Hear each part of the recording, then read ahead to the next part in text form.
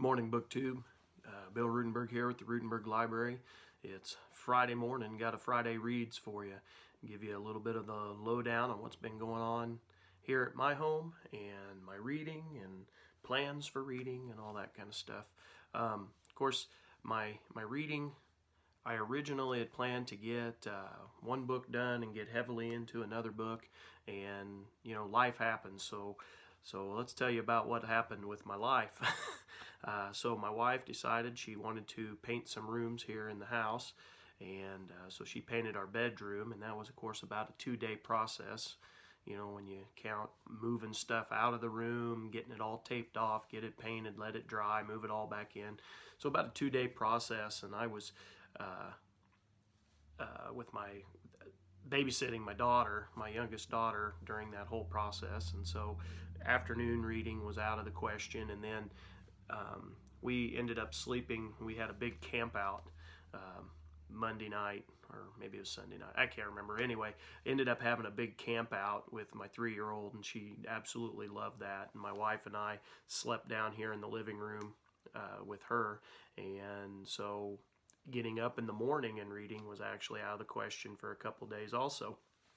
And then I was also wrapping up units with my 8th grade class, because we were reading a book via the internet. We've been reading a book there, and that took up some time in the morning. So anyway, my reading plans kind of got delayed a little bit. But on a lighter note, my bedroom upstairs looks a whole lot better. My wife always does a really good job with picking colors out, and so she was painting and got a light blue color, and it looks really good, really sharp. Another thing I wanted to talk about, I thought was kind of funny. I've been noticing on several people's channels, they've been talking about haircuts. Now, everybody always makes fun of me because of my lack of hair. But I would say during these last couple months, I'm having the last laugh, because I don't have to go to anybody to get a haircut. I can either do it myself, or I can have my wife do it. And so laugh all you want at my bald head, but right now I'm having the last laugh. I think it's just been kind of funny listening to everybody with their hair getting out of whack and all the stuff on Facebook, the little memes and everything. Anyway, another thing that happened that we've got to really get working on, I worked on it a little bit, but I got to get them hauled off. As I showed you last week on Friday Reads, we got almost a foot of, I think the official count was 10.5 inches of snow, but I know in some spots it was pretty deep. It was close to a foot. And I showed you a video of what my backyard, my side yard and backyard looked like, and a couple of my trees got hammered with that snow and bent the pines down, and it ended up actually breaking off a lot of branches, and so I got to get those removed from the yard, and that's going to take up some time in the afternoon.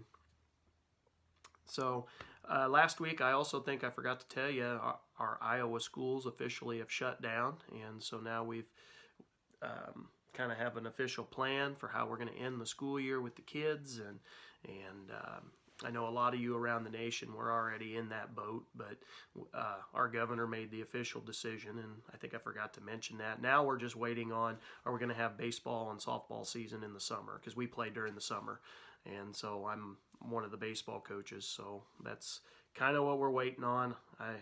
I don't know that it looks real good, but you never know.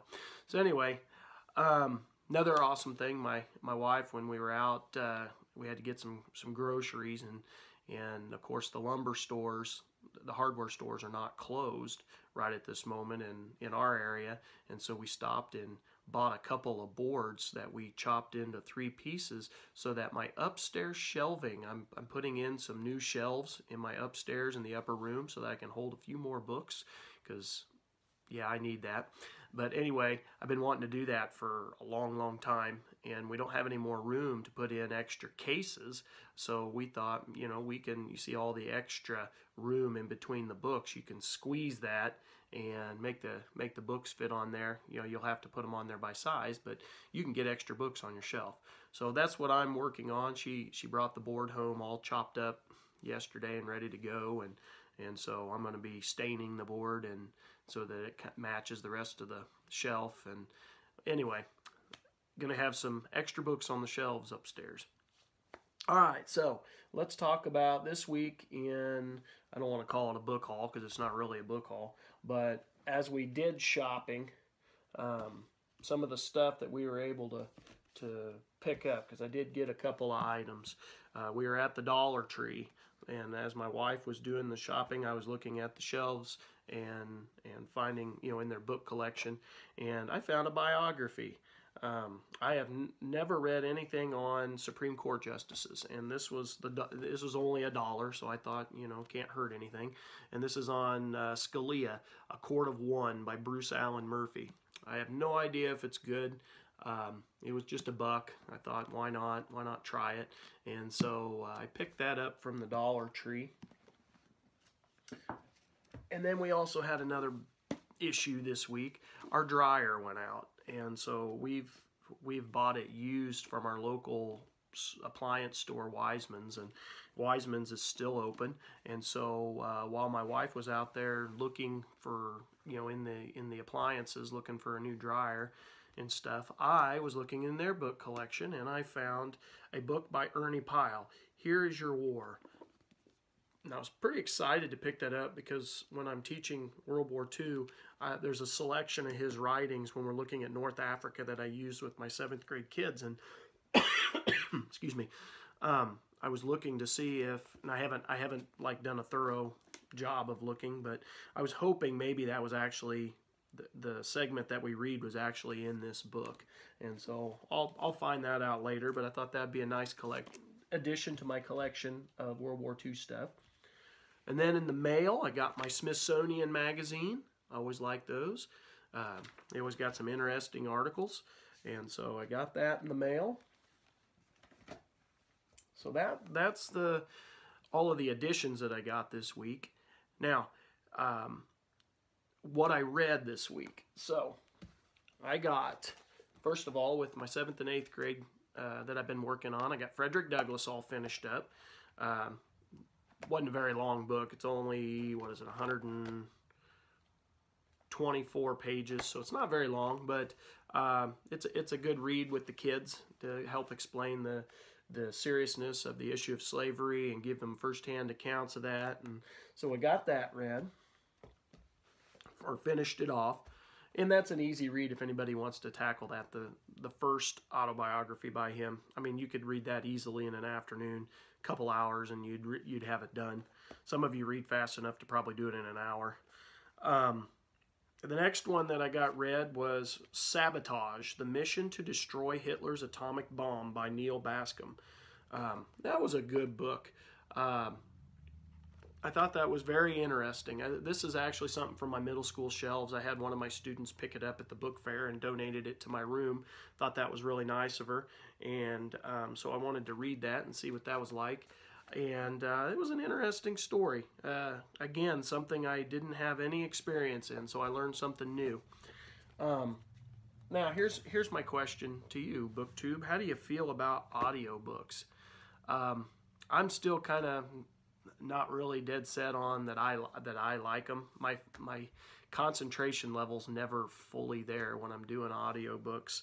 And this one I actually started to read, and then I finished it on an audiobook, because on my iPad I've been downloading some books so that, like, when I'm doing dishes, I can, listen to that and get a chunk of it done while I'm doing dishes. And and I'll do dishes once or twice a day, and so I can get plenty of extra reading. It's not really reading, but extra book time. How about we call it that? I can get that in. And so anyway, I finished this. It'll have to, if I ever go to use it in detail, I will definitely have to do a reread on it, because some of the stuff I was hearing it, but it was not necessarily sinking in.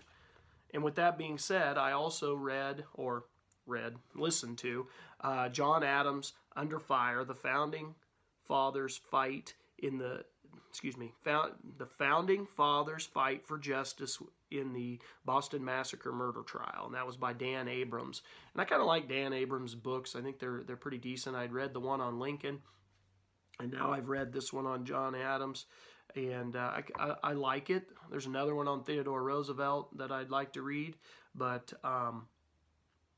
again, I have to do a reread on it because I just the listening to it is not necessarily fully doing it for me. And that also brings me to another one that I am almost done with, that I'll probably finish either today or tomorrow, listening to it through the audiobook, and that's Prisoners of Geography, 10 Maps That Explain Everything About the World by Tim Marshall. That is an awesome book. That is really, really cool. I'm always trying to explain to kids how important geography is, and how world history is really played out through just the landscape. So certain things can or cannot happen based on the geography of the area. So I'm always trying to explain to them the importance of that. And this book fully goes into detail on that, and it talks about just geography in general, and then the geopolitical landscape. And it's a little bit dated. I think it's 4 or 5 years old, so it's a little bit dated, but it's very, very interesting looking at how he is linking geography with the politics and with history. It's very good, and it does everything that I like to do in class with the kids.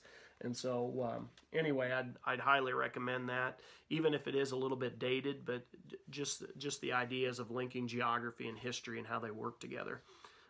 He went over in that book, he went over the issues with Russia, and how having the natural resources in their area is going to really lead them into maybe being one of the world powers, and how that's all playing out. And it talked about, let's see here, talked about having the different coastlines and how that affects being able to travel and have a navy and in different parts of the world, and not necessarily just with Russia, but with other areas, because it talked about India, it talked about China, it talked about he's got several different things that he's talked about. Anyway, very good book. It'll definitely be a reread for me once I'm listening to it on audio right now, but it'll be a reread. So my plans for this week, I've been working on The Impending Crisis. This should have been done last Sunday, and I'm down to 2 chapters. I probably will read one this afternoon, and then the next one, well, maybe 2 this afternoon. I doubt it, but maybe 2. It might be tomorrow morning when I finish it, and I do plan on doing a book review on that if anybody cares to watch that. It's been a very, very good book. I thoroughly enjoyed it. David Potter was very detailed in some of the stuff. I've read about the individual incidents, but he goes into it from, he's looking at voting statistics and showing how, by looking at the vote, maybe the opinions of certain parts of the nation were going one way or the other. Anyway, he does a lot of statistical stuff with it, and I just thought it was very, very interesting, and I'd like to share my thoughts with you on that. And then my next 3 books that I'm going to pick up, and this will be the order that I pick them up in, and they're not going to get read in a week. I can guarantee that. This will be over the next few weeks, so you'll see these books several more times. Another book from my TBR list, The Political Life of Abraham Lincoln, Self-Made Man. That's what I'm working on next. I'm like 94 pages in right now.